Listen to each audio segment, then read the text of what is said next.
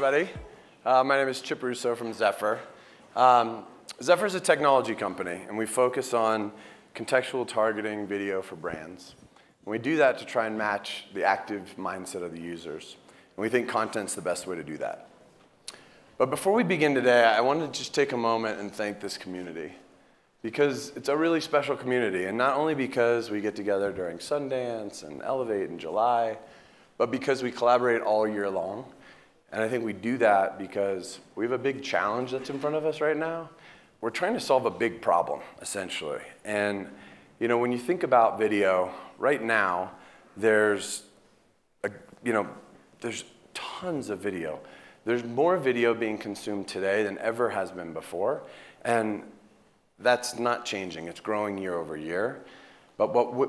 So as a storyteller, that's an amazing thing, right? We've got all of this community out there looking for content. But the challenge is a lot of the growth in that area is coming from subscription services like Hulu and Netflix and Amazon. And so what I thought we'd do today to sort of give back to this community and collaborate even more is to bring up a brand that's been doing this incredibly well for decades, and that's Adidas. So a lot of you guys probably have your own special Adidas moment. I'm sure at the very least, when you think of Adidas, something comes to mind. Mine was Run DMC when they performed in Madison Square Garden, and they sang My Adidas, and the crowd ripped off their shoes and held them up, and it was this awesome cultural moment. And so they've had a big impact on me and my generation, and they're wildly successful with the teens, and they're growing. I don't know if you guys have ever been up to Portland, but their US headquarters is absolutely exploding right now. One of the main reasons why I think they're exploding, though, is because of all of the video that is in the marketplace today. Dear Adidas, we believe that through sport, we have the power to change lives. What if we took some trash and made a sports shoe out of it? And then we made 1 million more from 11 million plastic bottles. This three-dimensional mesh structure, it's a lattice, it's a matrix, it's a web of individual elements. Each one of those little elements is tuned specifically for a purpose.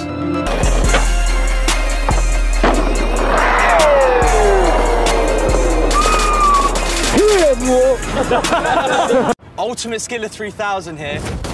This guy, you got some mad skills. In the edit suite.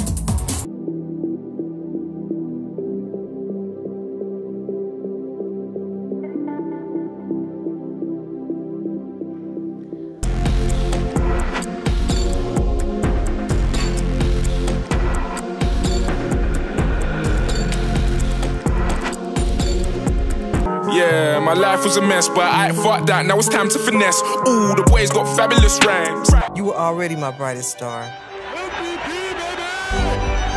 Step back three. This is Ultra Boost 19, the best running shoe in the world. Well, for now.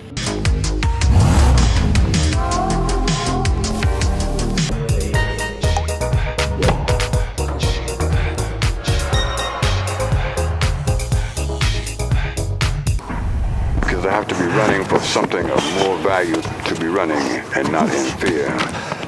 However you feel in that moment that you meet up with another individual, that's really what you're going to create.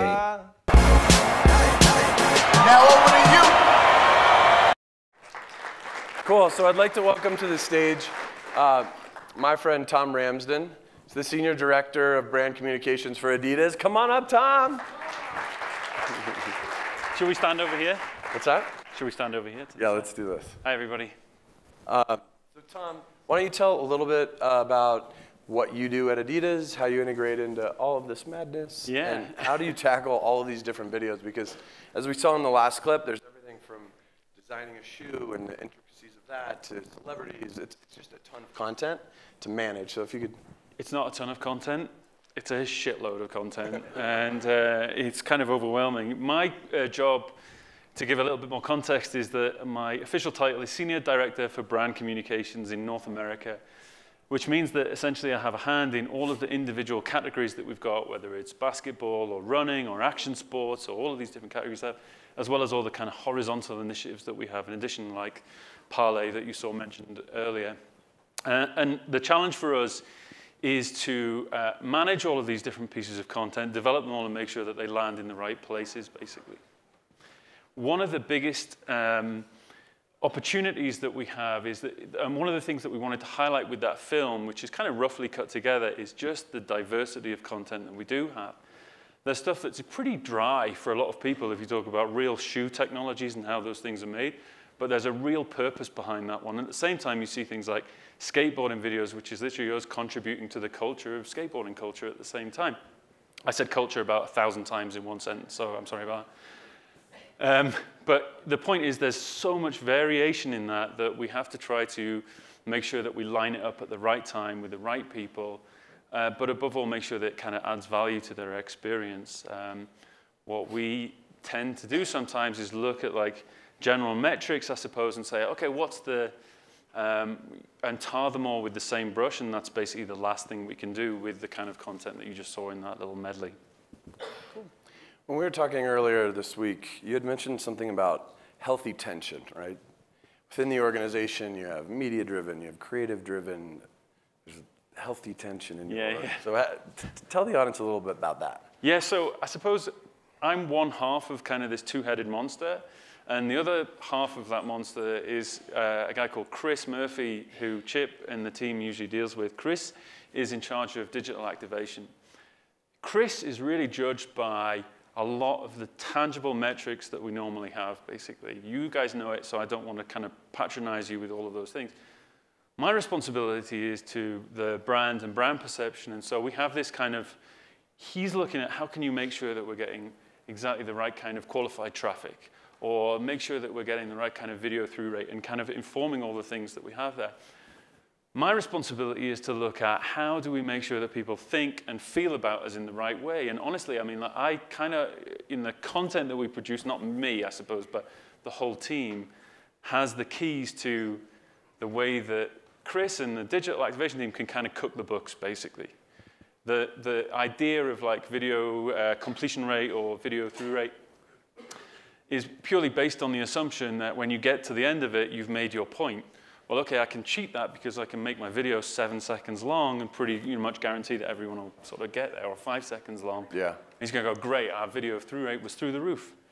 So he and I have this thing where we are kind of a yin and yang partnership that has to really collaborate to make sure that we look after the metrics that drive the business, the things that is kind of the daily reports that we get, but also a little bit of a long-term look on kind of the way that the brand comes across. Right on. So culture is a big part of Adidas. It's always been a part of storytelling for Adidas.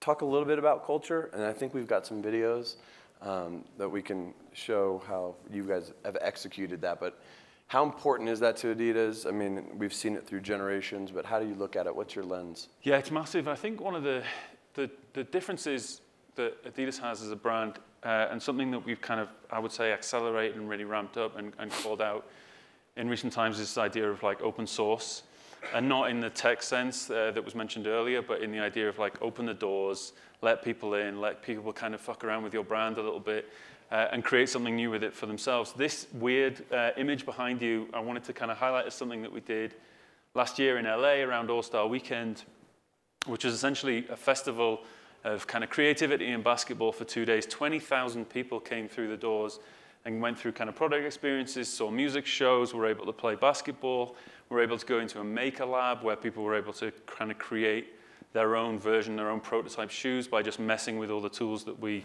have, that we make our own shoes with. And so that's an example of us kind of not necessarily defining and saying, hey, this is our version, this is the story that we want to tell you, but actually, this is our brand proposition, and you can kind of tell your own story with it. Yeah. So I know the agenda is obviously largely about like tell your brand story, and our brand story, part of that is being open source and letting people go to propagate or create on their own. Cool. Do you want to tee up Parlay before we run that video? Yeah, I think, thank you for prompting me on the thing that I forgot. So this is one example where we were talking about kind of the culture and basketball, and obviously it probably goes without saying that one of the main objectives of the brand is to help people, athletes specifically, perform better in whatever sport they're undertaking.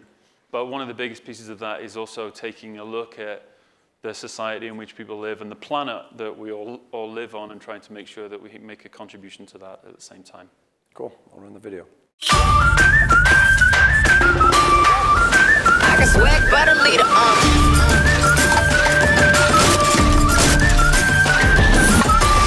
having some fun, I'm moving around. What you slowing down for, baby? Do it, do it. Move it, move it, move it, move it. What you slowing down for, baby? Do it, do it. Know you out in this world, now do it to it. Gonna hula hoop, loud super duper. Move it, move it, move it, move it. What you slowing down for?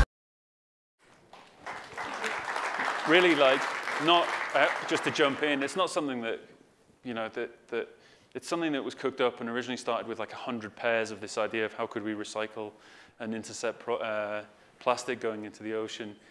It's now a multi-million pair franchise, and so the idea of just like, let's try and see where this can go has really turned into something else, and that, I think, of the nature of Adidas as a kind of trying to be a creator brand as we define it, Parlay is a great example of that, something that took us from somewhere that was just an idea and actually gathered steam. Nice. Gathered steam? Gathered momentum? Momentum. Who knows?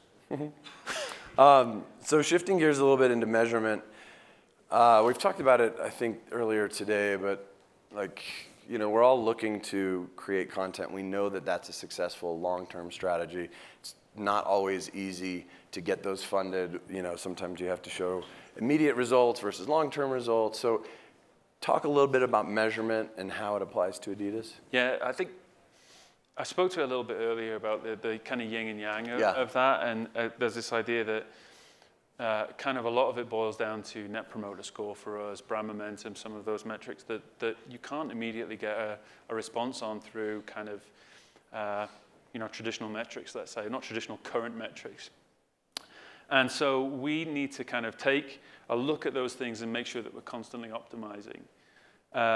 One of the biggest challenges that we have is that if you imagine just big picture for a second, like the marketing mix of Adidas, like many of the brands here and beyond, is enormous, right? From athletes, sponsorships, partnerships, retail footprint, all of these other components, it's an enormous thing. So we have to try to, the attribution of that is extremely difficult to figure out. So we look at the kind of the microcosm of content and our output there. And so there's two kind of things at hand here. Number one is, within the bubble that we're operating today, is how do we constantly optimize within that one? And our obligation is to say, well, let's make sure that we are constantly trying to make sure that we're getting the best brand return and also the best kind of business and other metrics that we look at. The second piece of this, though, is that our obligation to deliver on the brand proposition is that we break the bubble of what we're doing in existing kind of formats, I suppose. This example here, just the logo, is an initiative that we did with Twitter around Friday Night Stripes, which was literally live streaming high school football, and by that I mean American football, and by that I mean egg chasing or throw ball, whatever, not soccer. But you guys get it anyway with Friday Night Stripes. So, but our obligation is to move into spaces that are new at the same time. And then when you go and do something like that, it's really hard to know what is going to define success. And we get so much out of that in so many ways, from kind of just the brand initiative and what it says about us and the actions that we're taking, instead of just the content that we're putting out, as well as the content and all of the other metrics that are behind that. So those are things that optimizing within what we've got, and then making sure that we kind of burst out of the bubble to really try new things as well. Cool. One of the things working with Adidas over the years, a brand for creators by creators. That's always been a theme in everything that we've worked through. I think it's particularly important for this audience. Talk a little bit about that. Yeah. There's a couple of things that it's not something new that we've arrived at, and it was intrinsically built into the brand. And you started by talking about Run DMC and those kids, and that shoe that they were all holding up was a basketball shoe. It was the best technical shoe that you would play basketball in the 70s. Kids appropriated that for their own lifestyles. And there's something weird and kind of magical in that moment of going like, nobody kind of tried to quell that or do something to change it. It just let it happen organically. That's what came from it.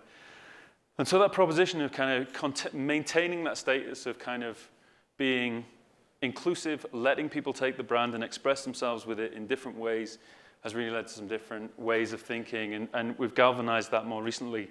And big kudos to the team that worked on this initiative that we're going to show you.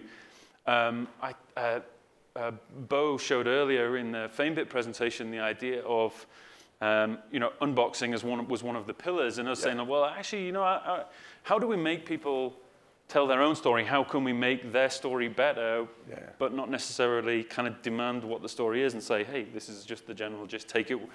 Let's start something, and you take it where you want. So I think we just want to. Yeah, we're going to roll this video, and then thank you guys. Check this video out. So earlier today, I got a text message from my friend Nick saying, dude, you're famous. Of course, I replied with, but then he said, and I was just like, holy shit. So now I'm on my way to Hollywood to see the song. I just made it to Hollywood. They said the sign is on the corner of Vine and Selma. I don't see it yet.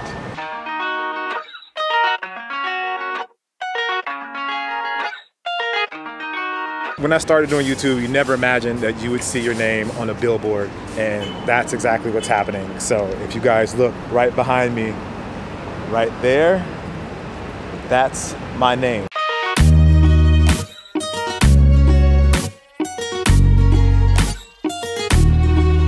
Yo, right there,